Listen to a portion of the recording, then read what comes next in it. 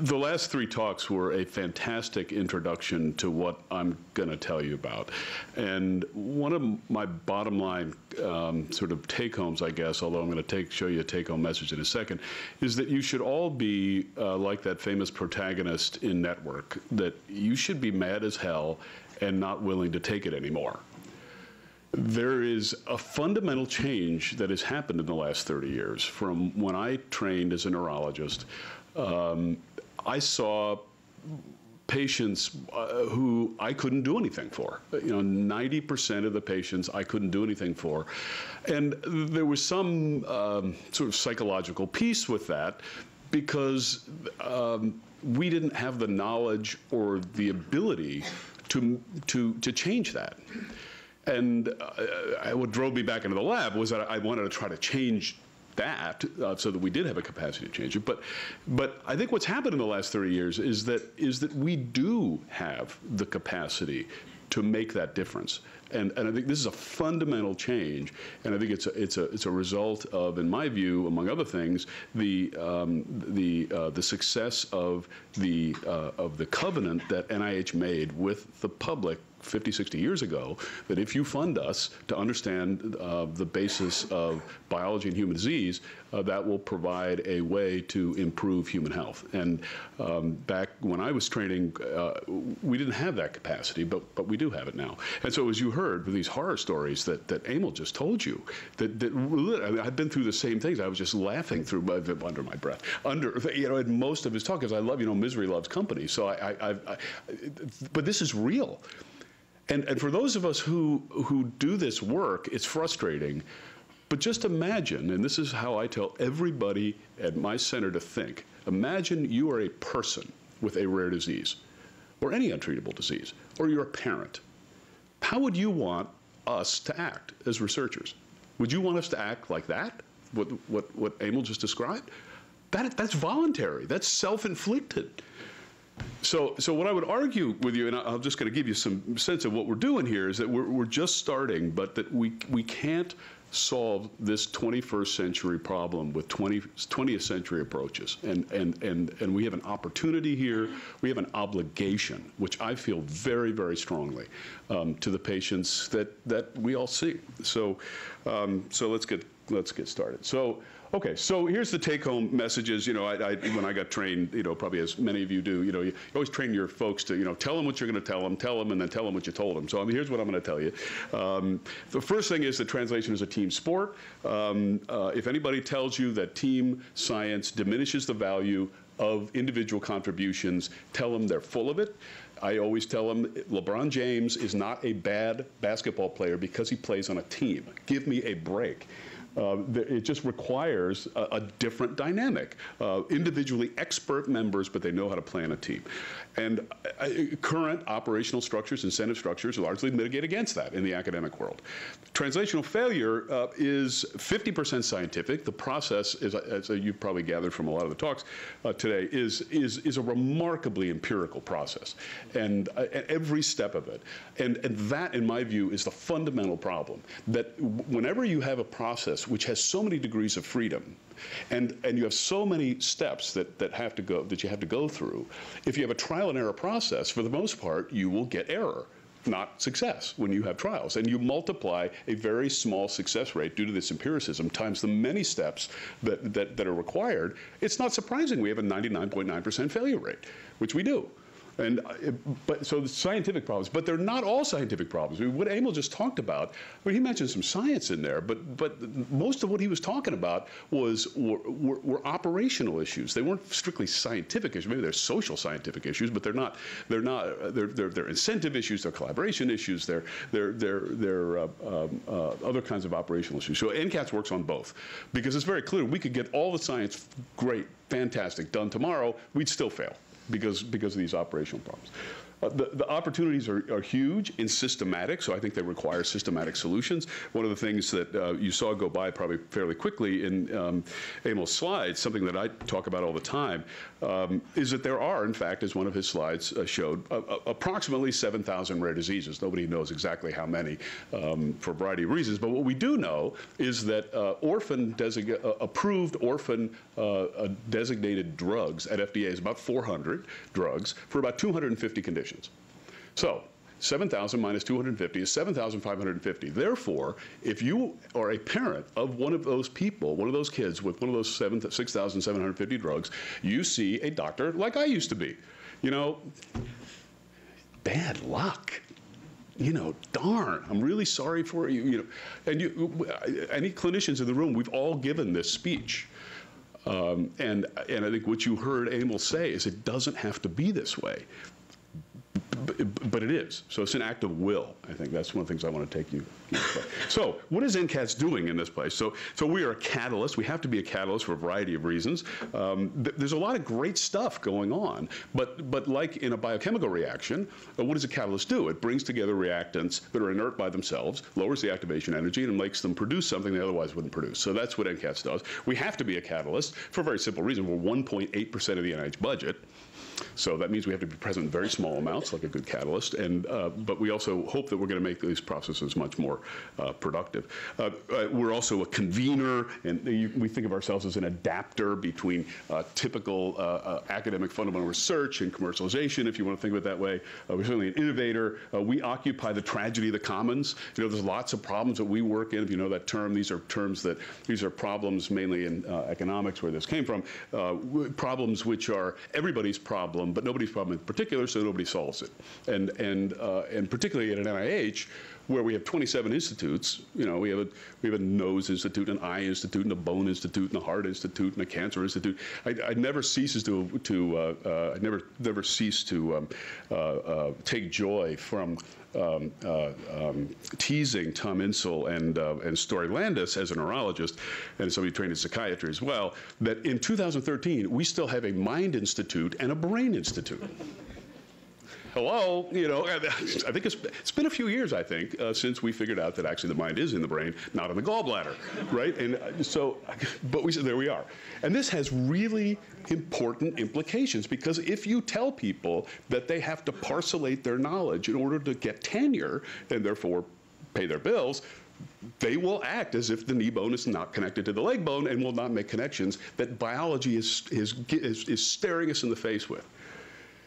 We also occupy venture space. So NIH, as you may have heard, is a tad conservative at times, and peer review is, and we all do peer review. I don't anymore. I can't. But it's also it's conservative on a scientific level. It's conservative on a policy level, and so what we've sort of carved out a role for ourselves as being different. And the reason that, and different on purpose, because every step of the translational process does not work well. And so what I tell my folks is that as opposed to approaching a problem and trying to solve it the way it's always been solved, if the data tell you that you are going to fail, the vast majority of the time, that's what the data tells us in translational space, our default ought to be, when we're faced with a new problem, to do it differently. Otherwise, we're doing the same thing over and over again and expecting a different result, right? So the default is do it differently, not the same way, which when you do that, you turn your head upside down about how you think about problems. It fundamentally changes the way the NCATS people think about problems. Okay, so we also have core values of, among other things, collaboration. And I'll get to that in a second. Everything we do is a collaboration, everything. And demonstrably useful deliverables. Deliverables that are useful not only to the person who's doing the experiment in that they got a paper published, which allows them to get promoted, et cetera. I'm not dissing that, it's important. But I would argue that that's a means to an end. And we have to have deliverables that are not only useful to that person, but to a collaborator. And ultimately a patient. And they have to be demonstrably useful, not, oh, we think in 5 years this will result in something. Demonstrably useful. Okay, so I probably don't. I always show this because I have to convince people, that we have a problem here. Because amazingly, some people haven't gotten the memo yet. But you've been hearing this all morning. But I'll just put a particular spin on it. So, as Harry said, I actually, when I went from neurology and medicine, I went all the way back to the beginning to model organism genetics, and then worked my way up through genetics, genomics, and then all the drug stuff, and then eventually I made it back to patients again. But as a result of that, it's really evident to me that we really live in a bittersweet time, a really paradoxical time, because on the one hand, exemplified by the Genome Project, we know more about ourselves in health and disease than we ever have, by orders of magnitude. However, we are very bad at making a difference in people's lives as a result of this. And if you're not, in Washington, we have the Washington Post to get depressed every day, but up here you may not get that. So if you want to be depressed, you should read this. This is an IOM report that came out in January, pithily titled "Shorter Lives, Poorer Health," and it goes on in exhaustive detail, relentless detail for hundreds of pages about how poor the health of the American people is for voluntary reasons, the solvable reasons.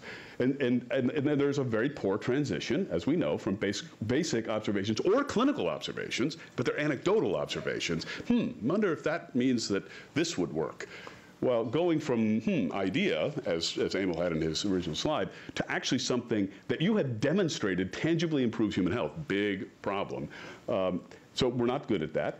As a result, of course, you've all followed the gradual dissolution of the drug and device and diagnostic development system in this country. And my old company, Merck, just laid off another 8,500 people last week, including some of the people who had gone through all the other purges, people who've been at that company for 30 years that just got laid off. Fantastically talented people who are now gone.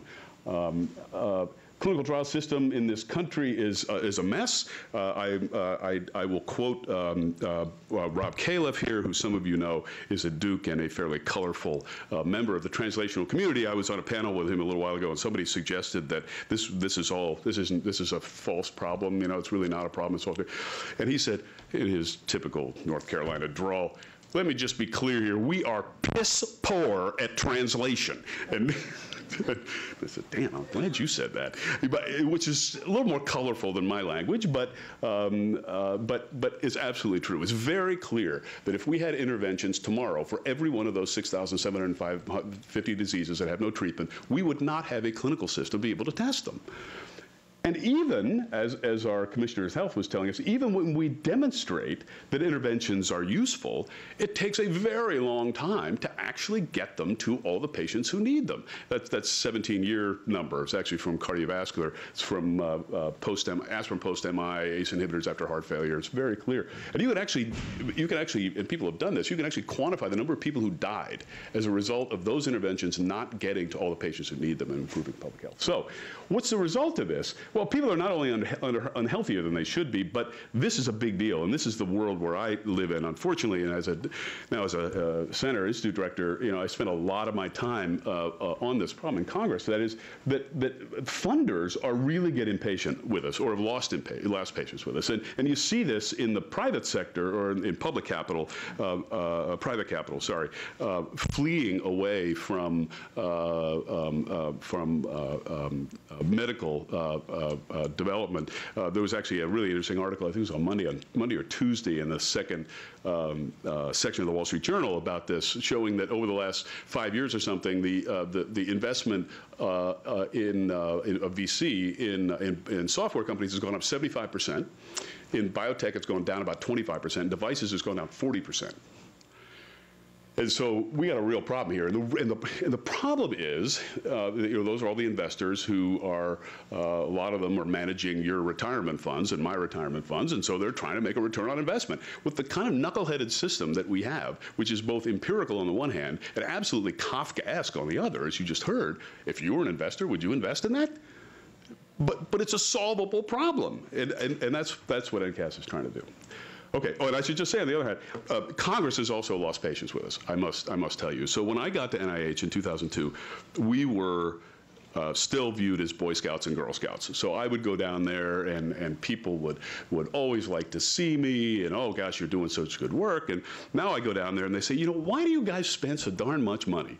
You know, that doubling thing, you know, I mean, don't you have enough money with that doubling? You know, which ended, what, 12 years ago, right? And the attitude now is that NIH is just one other constituency. You know, we're like the plumbers union. You know, we're no different, and that is something that we lost as a community. I mean, some of it is shifts in political leanings, as you know, but this can be recaptured. But we have to do it together. Okay, so in the middle of all this maelstrom comes NCATS. So what is the purpose of NCATS? And I don't want to spend too much time on this because you can read it. I just want to emphasize a couple of words. So catalyze, already went through that. Innovative methods and technologies. So we're all about new ways of doing things that will lift all boats. Enhanced development, testing, implementation. This is the official mission, but I'll get to a small change in a second. Diagnostics and therapeutics across a wide range of human disease and conditions, meaning that we're disease agnostic. We don't work on particular diseases. This was the mission statement that was handed to me as director when I took over about 14 months ago, and it will not surprise you from the last talk about the FDA that changing the mission statement of one small division, of one small operational division, of one government department, of one branch of government actually requires the White House and the Congress to approve. So I cannot change that mission statement without going through those. I mean, how unbelievably stupid is that? So I'm doing this in, nonviolent resistance, an informal but important modification, enhance the development, testing, and implementation of interventions that tangibly improve human health. So there are lots of interventions, like behavioral interventions, devices, other things that are not included in the previous definition. And it's not just good enough that you have to implement them, these interventions. You have to show they do something. And that's a science in its own right, as we've been hearing. Okay, so I love this slide. Some of you have seen me show this before. I keep showing it because I love it so much. This is a slide made by Francis Collins' office showing an org chart of NIH. Right, so this, you can't make this stuff up, right? Because Building 1 made this. And so these are all the billiard balls, the 27 institutes of NIH. And here's in the middle, here's NCATS here, a horse of a different color supposed to be in the middle. And I always like to think about this as sort of an aerial view of the silos that make up NIH. And here's NCATS sitting in the middle of the cornfield here. But the important thing about NCATS is supposed to be not only a horse of a different color here, but it's supposed to be kind of a Grand Central Station. It's supposed to be a convener, a collaborator, which is really different. And we really do operate differently. Most institutes are very inward-looking. We are very outward-looking. We don't think about what is different about a disease. We think about what is common to diseases in the translational process, because we think that that is the way to make really fundamental change.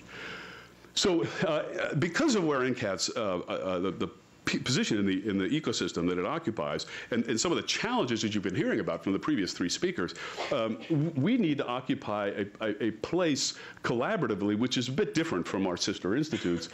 So we have much closer connections on a really routine basis with disease advocacy groups, nonprofits, the FDA and EMA and other places, pharma, biotech, VC, et cetera, as well as our traditional partners here in academia. So let me just make a sociological point here, which I hope will. I don't know, well, the Jets won last week, right? But the Giants finally won a game. That's football. Right? That's football. Yeah. Yeah. Right. Oh, they had, okay, well, okay, so I'm going to use a football analogy, so, so bear with me here. Okay, so, and this is really important for academic institutions to be successful here. Any institution, but particularly academic institutions. Okay, so requires top performers with a wide variety of different disciplines to work together to a common goal and get credit. There's the rub. Okay, so traditional science is this. This is the model that I grew up with. So who's this? Very good. God, there's almost, who said that? Unbelievable. Somebody actually knows that. There's almost nobody who knows who Alexander Fleming. Yeah, right. So So the model that I grew up with was, you know, lonely scientist working away late at night and by candlelight and comes in, aha, you know, problem solved, right? I love what Sidney Brenner said about this, where he said, you know, I've heard so many people who make these great discoveries when they go to lunch, you know, and they come back and there's something on their bench and they never expected it. So he said I now go to lunch 6 times a day because I discovered that's the best. So, and this works great for fundamental research. And I would argue we need to preserve that, because it really does. For many applications, it really works. I mean, all my papers were two-author papers, and there's a lot of situations where that's still important. It's not for translation, however. This is really science's golf. You know, it's a solitary exercise. Maybe you have a caddy, but fundamentally, it's you against the scientific problem. That's not translation. This is translation. You got to have many different people who have different expertise, and I'm going to show you a picture in a little bit, which will really exemplify this. But now let me take you through the football thing. Okay, so imagine now, here's the quarterback. What's going on here? The quarterback's handing off to the running back. The running back's going to try to run around here and score, right? But there's this defensive lineman. He's the defense. He's going to try to take this guy out. So this guy, number 72, is going to throw his body in front of number 13 before this guy makes hamburger of this guy, right? So that's the funny, now you know everything you need to know about football. Now, imagine this is academia. If this guy scores, the only people who are going to get credit for the score are the quarterback and the running back. That is otherwise known as the senior author and the first author.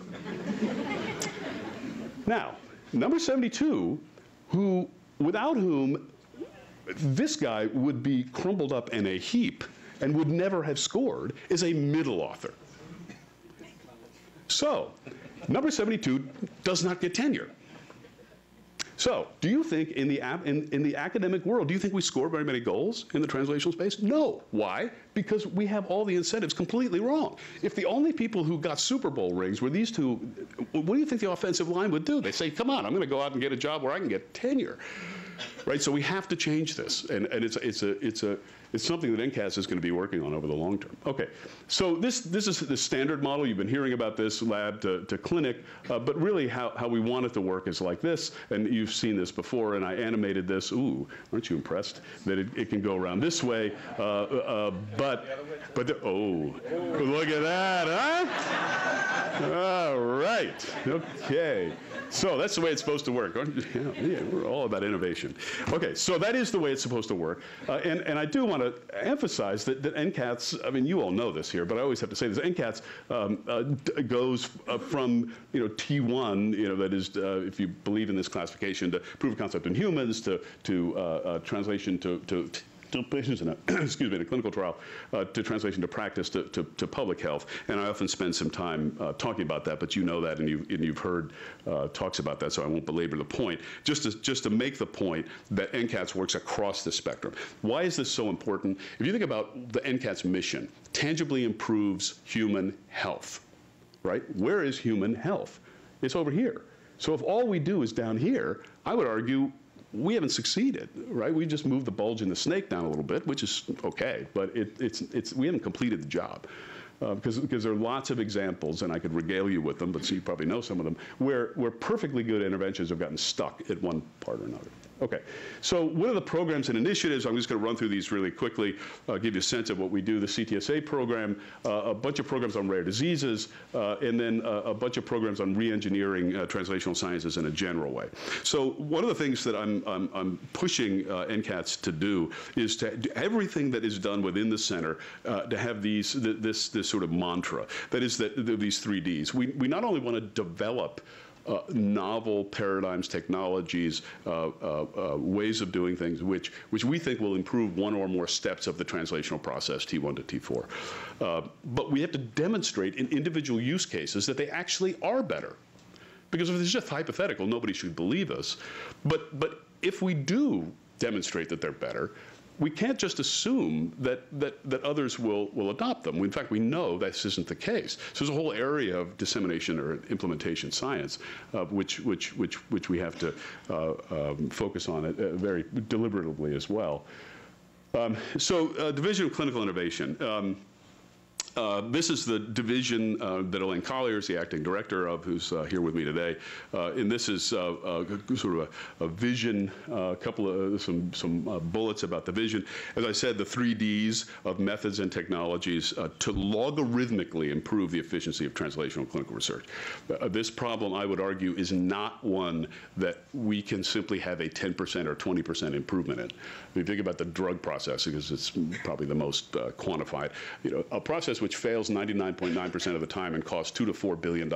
If we have a 10% improvement, oh, great, only fails 99.7% of the time and only costs, 1.8 billion instead of 2 billion. I would argue that that's just not going to cut it. We need to go from 99.9% to 80%, which is still 80% failure. I mean, even in the government, that'd be pretty good. But seriously, that would be a huge improvement. And I think we really have to aim for that logarithmic improvements. And when you think about that, it really does change the kinds of things that you're willing to do. That you have to do as a center. And part of this is, too, that the other institutes at NIH are really good at incrementalism. They're doing a lot of this already. But that's not what NCATS is for. Okay, this is a big one for me and probably for a lot of you. I talked to a lot of people about this. Resurrection is probably, I don't know if that's too strong a term, of the primacy of clinical investigation and phenotyping in translation. When I was in training, this is what we got trained to do. Very deeply study individual patients. And anybody who knows anything about the medical research process knows that many, many, many fundamental advances have come from that. But over the last 30 years, as you all know better than I do, the pressures of reimbursement and academic departments having to make money, et cetera, has meant that this has become very difficult for younger folks to do, protected time, et cetera. So, and the CTSA programs have contributed enormously to this, and this is one of the things, one of the driving forces, as you probably know, for Elias Zerhouni starting this program in the first place. And so we're really focused on this in the IOM report. If you've read that, talks about this a lot. Innovative training programs. Over the long term, this is what NCATS wants to do, and I mentioned this before, a robust discipline of academic discipline of translational research with different characteristics that allows you to get tenure, not because you have a first author paper in Cell, because a lot of what we're doing here isn't going to get you a first author paper in Cell or any paper in Cell, but you could have a fundamental public health impact and not get publications of those sorts. And so we needed distinct characteristics. And new models, of course, for engagement, collaboration, partnership, and you probably can't see this, but this is bolded. We always talk about community engagement, and that's, I like to think about communities engagement, because of course there isn't just one community, there's many different communities. It depends on what the stage of the program is. Okay, so you know about the CTSA program because we are in one, so I'll just skip through this. This is the new map, and you will notice that there is a morula over here, and that morula is New York, and which is, you should feel proud of that. And there's a new member. So who knows who the new member is? Oh, there's a plant. Yes, the new one is Dartmouth up there. And so there's now 62 centers. So this is Zerhouni's original slide. And I'm going to run through this first, just to tell you the new one. So there was we made this announcement of the 15 new awards. It came out October 22nd, even though it was supposed to come out October 1st. I'll give you one guess why that didn't happen. So we did put it out anyway. And one of those is you, yay! So here's you guys, and congratulations to Harry and all of you who I'm sure worked night and day and burning the midnight oil to get this done. So congratulations. I'm glad to have you still with us. And here's Dartmouth, who's the new one. So let me just go back and just say a couple of things about the IOM report. So when NCATS got formed, in part of our authorization language said that NIH will commission an IOM report to really think about where the CTSA program should go in light of current clinical translational needs and in terms of the NCATS mission. mission, which is different from the NCRR mission.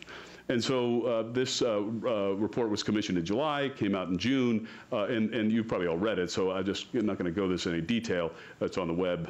But here's the 7 recommendations, and I'm not going to belabor this, just to say where are we now. As was recommended in the IOM report, in fact, we have convened a working group of our advisory council to help implement the recommendations, and we're finalizing the members. I'd hope to be able to announce that today, but we just didn't get the final letters back from everybody, so I can't do that. But it's a very distinguished group of very broad recommendations or expertise. And remember, this is a working group of the council, not a subcommittee of the council. So the difference is a subcommittee, everybody is on the council. A working group, there's 2 representatives from the council and everybody else isn't on the council. And that's typically done because working groups like this, you don't have all the expertise that we need for this working group on the council itself. And it's a little NIH detail. Okay, so the main thing that we're charging them to do, and this again, comes up over and over and over again in the IOM report, is definition of clear, measurable goals and objectives that address critical issues across the full spectrum of research, and have outcomes and deliverables that allow the program and allow all of us and the public who fund this, as the NIH's single biggest program, you probably know that, to know whether it's being successful or not. So is it working on important problems, and is it getting anywhere? Is it improving those the outcomes of those problems? Okay. So, in no particular order, I'm sometimes asked, well, what are you talking about? Translational problems, and these are some of the problems. It's really not a complete list, but if you think about the problems, the general problems that bedevil this space, this is at least some of them, and you've talked about we've heard about a lot of them today. So you heard about from Chris. I had data interoperability, and I added governance here. That's Chris's word, because I like that. Clinical trial networks, electronic health records, IRB federation, patient recruitment, diagnostic criteria, outcome criteria, you just heard a lot about that, biomarker qualifications, adaptive clinical trial design, shorten the time of intervention adoption from 17 years to 2 weeks, methods to better measure impact on health, or lack thereof of an intervention. And when you think, whenever I'm asked, what do I mean by this, I always think about Premarin.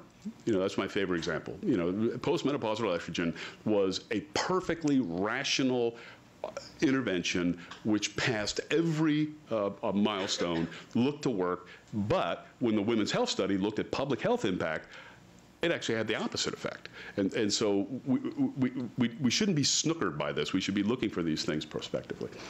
Okay, so that's the CTSAs. Let me just say a couple things about the other parts of NCATS. So ORDR, a lot of you know of, the Office of Rare Diseases Research. It does a lot of things. The biggest part that it does is this Rare Disease Clinical Research Network. It's actually 17 consortia, which I'll show you in a second.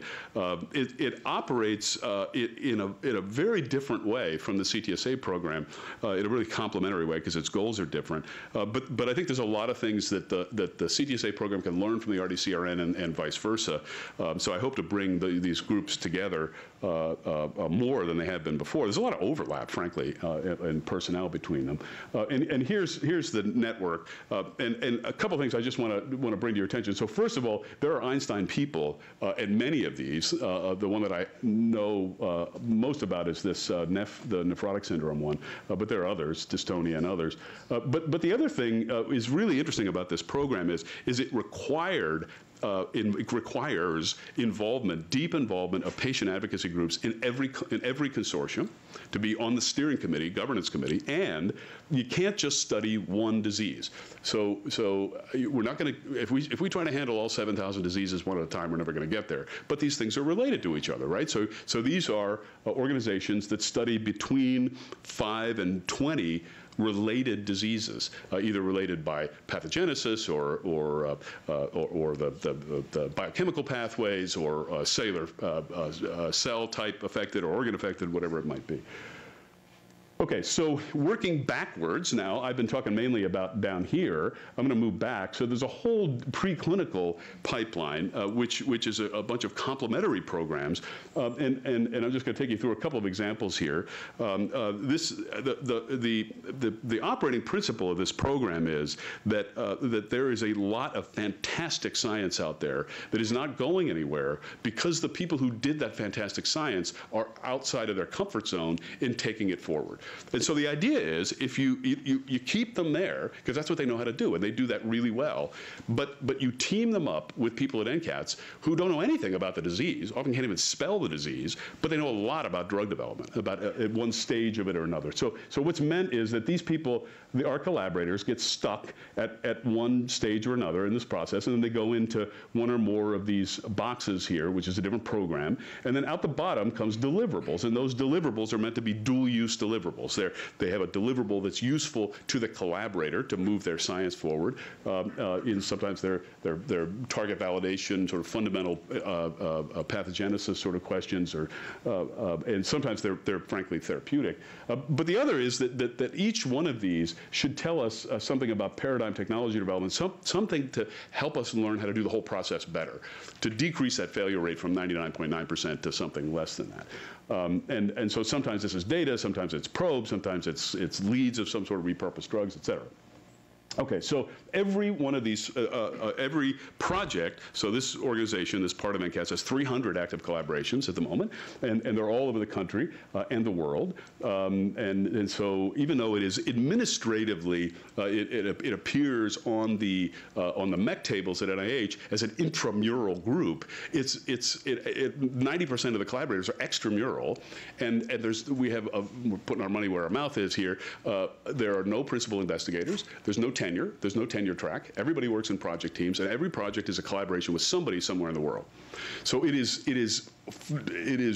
sort of administratively intramural, but it acts as a collaborative instrument, because we believe very strongly that's the way to make translational programs move forward. Okay, so this is the staff. This is where this expertise tends to be. So in order to get hired, you have to tell me what is the state of the art at one stage or another, either target validation, to assay development, high throughput screening, medicinal chemistry, cheminformatics, toxicology, pharmacology, PK, PD, formulation, et cetera. Regulatory, but you also have to tell me how to do it better. Because if all we did is create what these places currently do, which fail 99.9% of the time, that would be really dumb, right? We have an opportunity to do it better. And we could do it better because we don't have the short-term commercial imperative that all these places have. Right, so we can follow the science, and that is really, really different. And we could talk about that later if you're interested. Okay, so this is one part of the organization, the NCGC you probably heard of. Its focus is on target to lead, if you will. So and we focus on unprecedented targets, rare neglected diseases. In addition to the fact that if you look at the universe of targets encoded by the human genome, the universe of diseases which affect the human family, 95% of targets and diseases are not worked on by anybody. So we don't have to look far, but that's what this organization works on. And its mission is to produce chemical probes, siRNA probes, new technologies, paradigms, et cetera. And over the long term, and I don't really have time to talk about this because it's a different talk, but over the long term, what this organization is trying to do is decrease the empiricism of this part of the process by understanding the general principles by which small molecules and their targets interact, and the general principles by which siRNAs work. And I don't have time to get into that, but that's where we're going eventually. And here's just one example, and I chose a New York example because we happen to be here. There's Barry Collar, a lot of you know, is at Rockefeller. This was a program to produce a platelet integrin receptor antagonist, alpha-2b beta-3 receptor, which is an integrin platelet antagonist for thrombosis, and got on the cover of Science Translational Medicine, among other things. Another thing that this organization has done, some of you probably know about, was to address this general problem of drug repurposing. So you all know about repurposing, finding new uses for old drugs, but when we started thinking about this about 5 years ago, it occurred to us that if what we really need to do is industrialize this and answer the really interesting question. If you look at those 6,750 diseases, how many of them would be amelioratable to some degree or another by a drug in the current pharmacopoeia? That's a really interesting question. And if we knew the answer to that question, it'd be really important for three reasons. One, it would have immediate public health impact. Two, it would tell us really profound things about systems pharmacology, about how the human organism is put together. And three, it would scope the remainder of the problem. So, if of those 6,000 odd diseases, only 2% of them are treatable to some degree or another by a current drug, that means 98% of those diseases, we got to go through a new chemical entity development, which is a much bigger problem, much more expensive, as opposed to 50%, it's a much smaller problem. So I went to our folks at the time and said, okay, I want a complete non-redundant list of every drug ever approved for human use worldwide. Go away. And I thought I'm going to come back in 2 weeks. And well, it took them 5 years.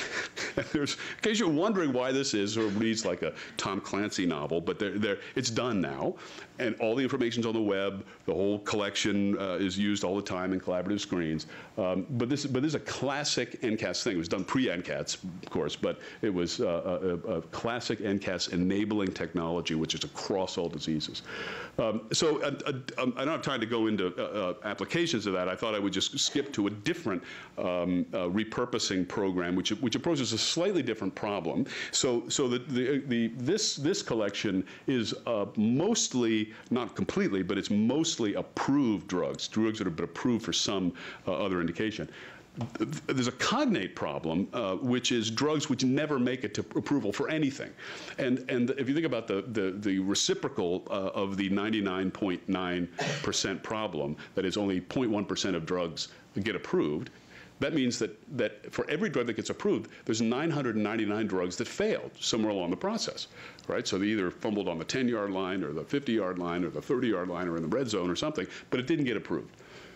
So a lot of people have thought, well, gosh, these are from a pharma perspective, these somewhere between 10, 20, and 100, couple $100 million have frequently been invested in these assets, and they're non-performing assets from a business standpoint. So from a business perspective, these would be, if we could find uses for these, this would be monetizing non-performing assets, if you want to think of it from a business perspective. From a public health perspective, it would be perhaps a quick win, right? So you can run on the football field, you're starting at the 4-yard line, and if you have a new play, you might be able to run it in, and even the Redskins might be able to do that on a good day. But the question was, would this work? So the first problem was, if we went to pharmas, would they give us the information and the compounds? And somewhat to my surprise, because I never thought I would see this in my lifetime, having spent many years in that environment, they did. And there were actually 8 different companies who came forward with 58 different compounds that, as you can see here, failed at very late stage due to lack of efficacy or for business reasons, but every one of these has been into people already and been shown to safe, just not effective, and then they got deprioritized for business reasons. And NIH then provided template collaborative agreements with each of the pharmas, and the pharmas provided compounds or the biologics and kind support, pertinent data, regulatory support, all that stuff. And then we went to the academic researchers and we said, well, here's the compounds, here's their mechanism of action, here's what they've been tested for before, give us your best ideas. And frankly, we didn't know whether they would just be the same old ideas or whether there would really be a rich, new group of ideas. We were overwhelmed by this process, I must say. It happened far faster and far better than I ever anticipated. The first thing is these template agreements, the collaborations between the academic investigators and the pharmas, they had 11 weeks to get these things done. If you've ever done a collaborative agreement with a pharma, you know that most tech transfer offices take, an order of magnitude longer than that. So they had 11 weeks, got done. The second thing is crowdsourcing these indications. I don't have time to show you the data, but we got applications for all but one of these drugs, and in many cases, we had 5 or 6 different indications, different from each other and different from what the pharma had ever thought about, for one drug. And so this really gives us evidence, again, that the wisdom of the crowd is really important. And so the academics brought deep understanding of disease biology, new concepts, and access to patients, of course. And so these are the companies, and these awards were issued in June. There's 9 of them, and these are the disease areas. And what's interesting about this list is that it is really, for the most part, a rogues gallery of poorly or untreatable diseases, which was really gratifying to us. Some of them common, like alcoholism or Alzheimer's, some of them uncommon, like Duchenne's or lymphangiolymomatosis. Two for schizophrenia, interestingly, which was just the luck of the draw, the luck of the peer review process. And so these are now either in late stage preclinical, because in some cases some animal studies were required, but in most of the cases they're in people even already. And so how are we going to know whether this is successful? I mean, currently, we're interested whether these studies result in new indications or approvals that treat untreatable diseases, of course, but remember, NCATS is all about new methods, technologies to speed up, improve, make more efficient the translational process. So what we're interested in is, did the use of the template agreements speed negotiation time, right? So working, an academic and a pharma working together, this is not new to this program. The fact that it happens so fast, that is new. Does crowdsourcing of indications generate new ideas better than the one-off, as Abel was talking about, you know, the conventional model, which is you meet somebody in a bar, you start talking about something, oh yeah, you want to do that? Yeah, sure. You know, there's a better way. Crowdsourcing generate new ideas. Okay, so this was a fantastically successful program. Your obvious question is, are we going to do it again? I will refer you to the most recent article on sequester for the answer to that question. So we are trying, but there's no money to do it, which is just, it drives me insane, but there we are. Okay, so TREND, a different program.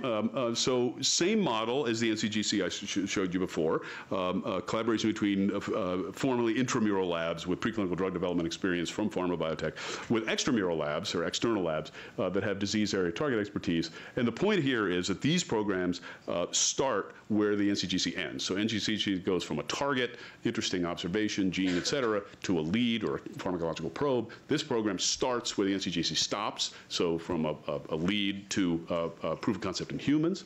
And the goal is to take it just as far as they have to go to be licensable to an organization, usually a company, but not always, to take it through the rest of clinical development, licensing, marketing, all that stuff.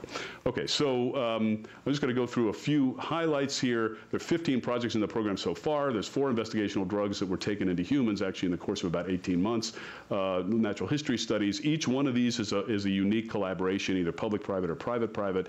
I'm just going to talk about one. This is one that I talk about all the time, but I particularly talk about it due to this gentleman in the front row who has been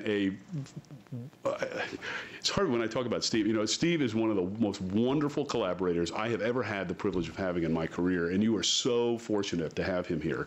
And he really exemplifies why this project has worked so well. So what is this project? It's a project on Niemann-Pick C, which is a very rare lysosomal storage disease. Gene was cloned about, what, 15 years ago.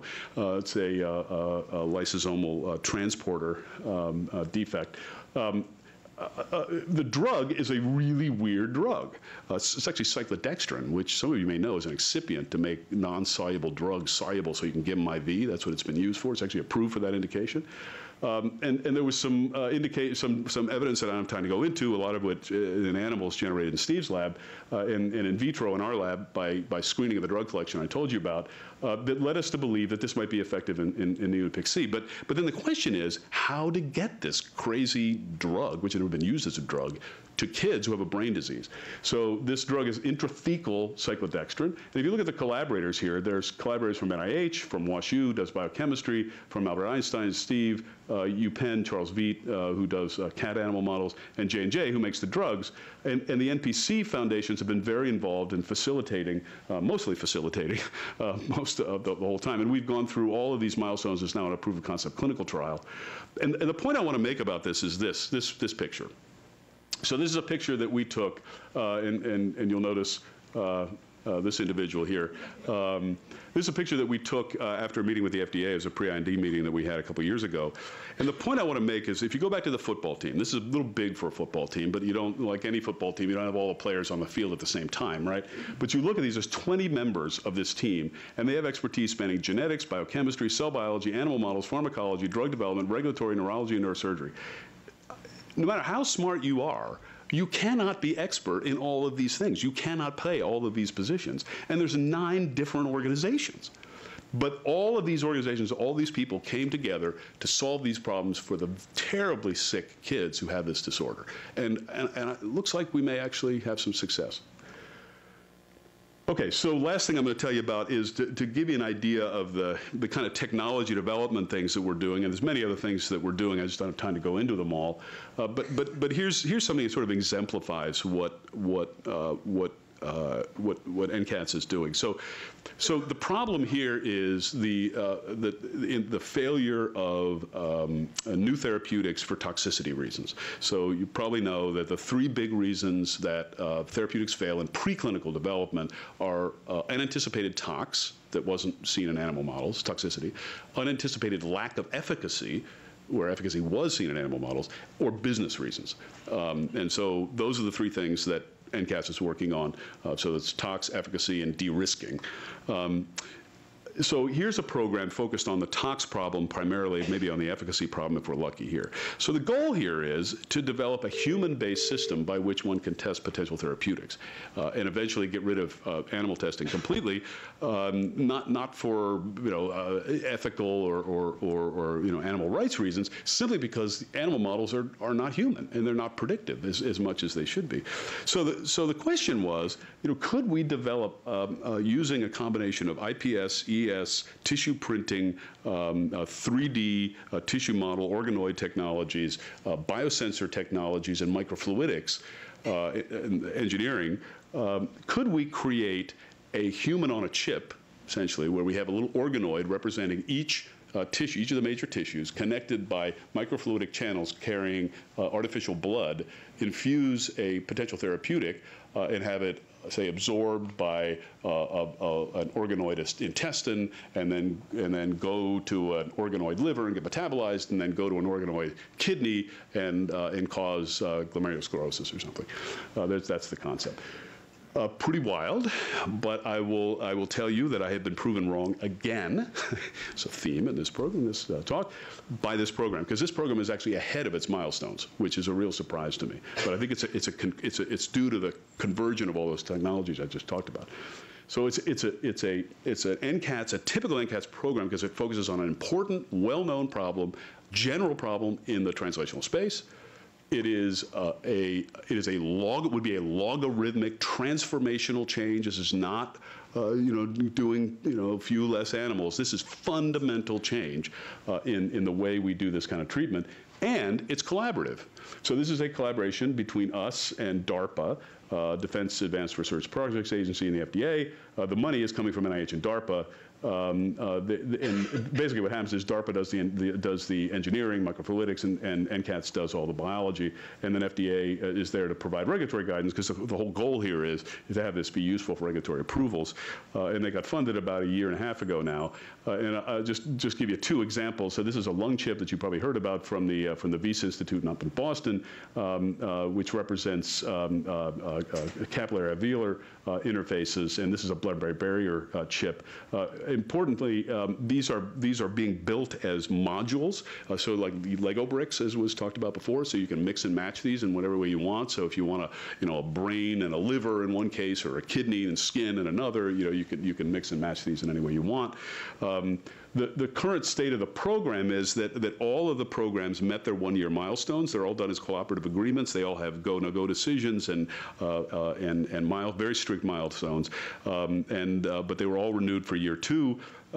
Interestingly, what's going on now is that the individual teams, the NIH teams, there's about 18, 19 of them working on different organs, and they're beginning to work together to put their modules together, and that's actually ahead of schedule. Something which is perhaps not unexpected, but a little sobering to somebody like me who spent most of his laboratory career working in monolayer cells, is that we've repeatedly demonstrated really key differences between both monolayers and organoids, 3-dimensional multicellular aggregates, and between static cultures, one-time, and dynamic cultures, because these are meant to go on for about a month at a time.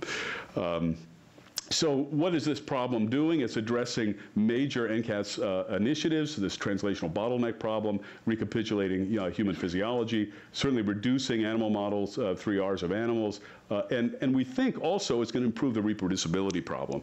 One of the things that's going into every stage of this program is standardization, comparison to among the investigators, and validation across platforms, validation using positive and negative controls, et cetera, in a very rigorous way.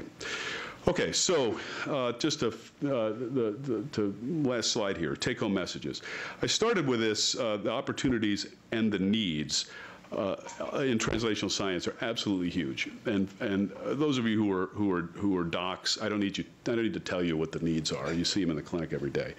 They're huge, they're systematic, and I would argue are ours to solve now. But they require systematic solutions. We can't use the previous way to do things. And you heard Chris talking about this before in informatics. The scale of the opportunities requires transformational change. This is not moving around the edges. This is logarithmic improvements. And we can't do 21st century science with the 20th century structure of science. And we've just begun, NCAS has just begun to transform itself and transform its programs to meet these opportunities and needs for the benefit of patients. Because whenever we get together as a group, I always tell people, if you ever have trouble thinking about what you want to do for your program, think about if you were a patient of this disease, what would you want? And the answer has actually become pretty clear. So if you have questions about any of these programs, you're going to have these slides. You know Elaine, who's as the CTSAs, but any of these other programs I talked about, these are all the people, and you know where to find us on the web. Thank you.